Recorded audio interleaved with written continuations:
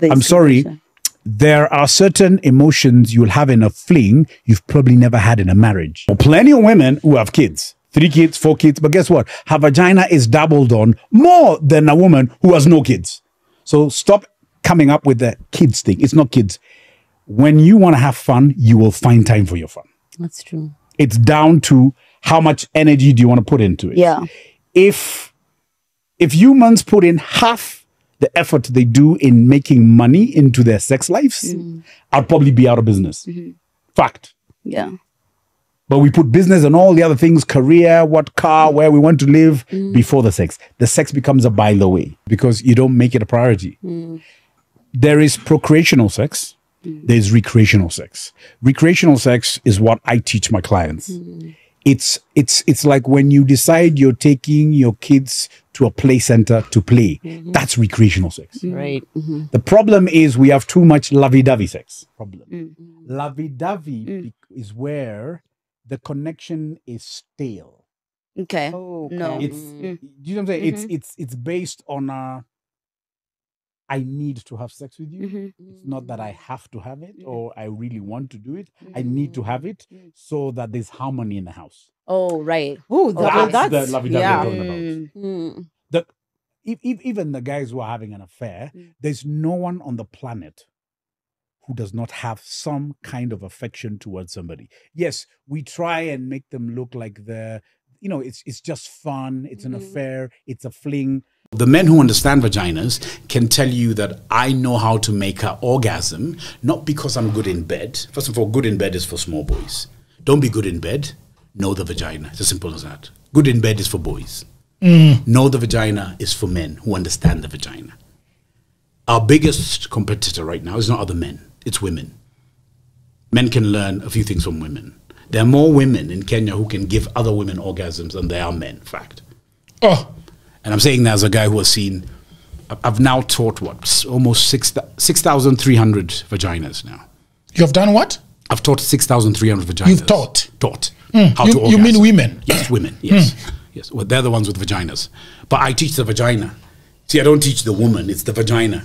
If she had something else other than the vagina, for example, if where the vagina was, if she had a microphone, I don't know how to make microphone squirt. So I teach the vagina. It's not an insult, it's a fact. Do you know what I mean? Yeah. Like if you go to an ENT guy, he's dealing with your nose and your ears and stuff. So I have to focus on the organ that I'm dealing with, which is the vagina. Yeah. I'm in a position where a woman will call me up and ask me, there's a deal that I need to make and it's abroad. And the guy who needs to sign it has told me that you need to find a way to be away from home for 2 weeks. But when you get home, you're going to have a $250,000 contract. And the principle here is that they're going to do something, give me something for something. Yes. And by the way, her husband has been looped into this deal. The husband's waiting for her to come home with this deal. But not knowing there's this other... But not knowing what needs to happen for the deal to be Get out of here. She's not asking for my permission. She's just asking, what do I think? Wow. And to be honest, Moses, I don't use emotions when I'm answering people.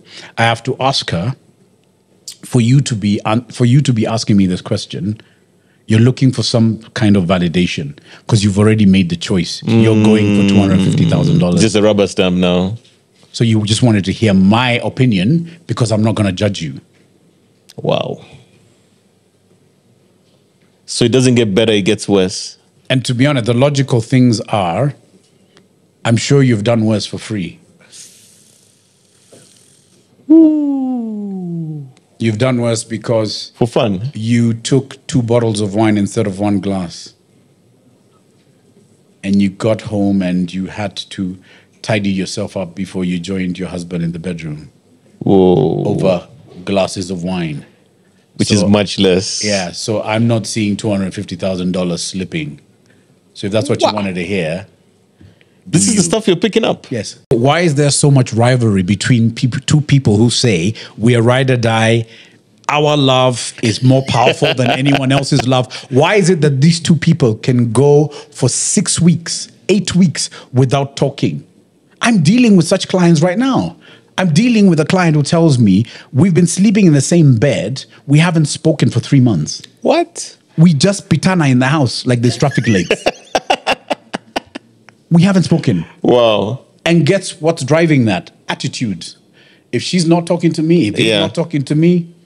So someone has to break. Are those two friends? No. They're coexisting because their foundation was probably weak. Sometimes I have to take somebody back to when you met.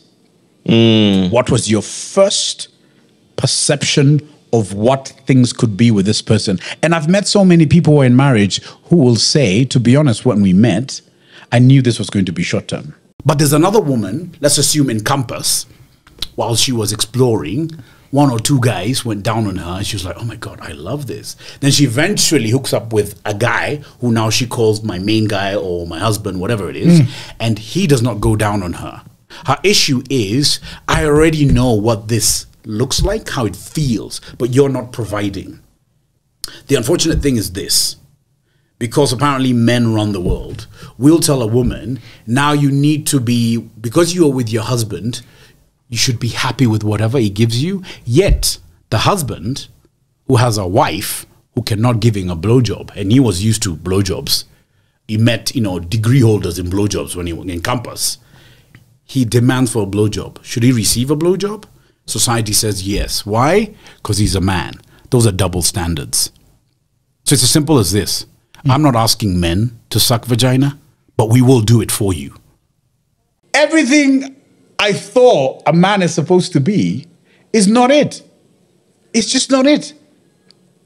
It's not. It mutates so fast. Moses, you can be the most decent. You know what decent looks like, and appropriate and faithful and loyal and loving.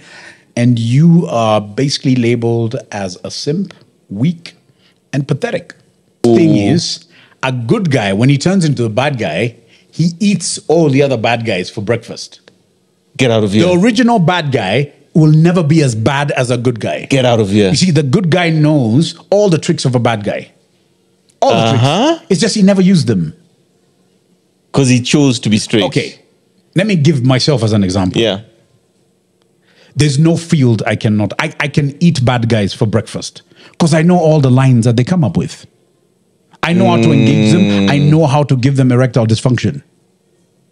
What? But on the other hand, I have a sweet model, Maurice, who wants to take a woman out for dinner and just concentrate on her. And by to be honest, I'm not a believer of forgive because he's not going to do it again, because chances are he will do it again. You see, he's had a taste of ice cream, and usually when you have a nice flavor that you like, it stays with you for a while. The husband at this point, whatever happened between him and his colleague just happened and stuff like that.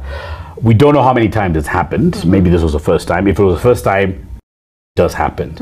But he could literally be happier in the marriage than her.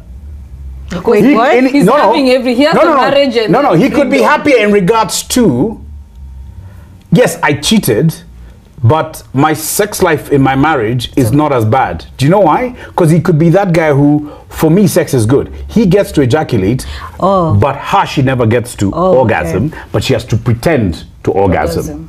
Well, that's so sad, man. Yes, but it happens. You have to look at all the tweaks and all the probabilities of some of these things. The thing is this. You can leave, but it doesn't mean greener pastures, especially if your pool of men is the same.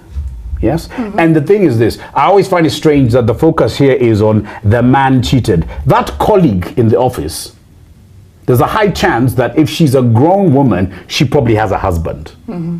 So whatever men do, women do. And nowadays I hear women do better. Yeah. People who think sex is special are having very boring sex. Sex is not special. It's like when you have a bottle of whiskey. You're going to drink it at some point, you're going to pee it out. True or false? True. Sex has an expiry date. I always find it strange when people say, how come people are not satisfied? How come you're only applying satisfaction to sex? We've never been satisfied. We always eat.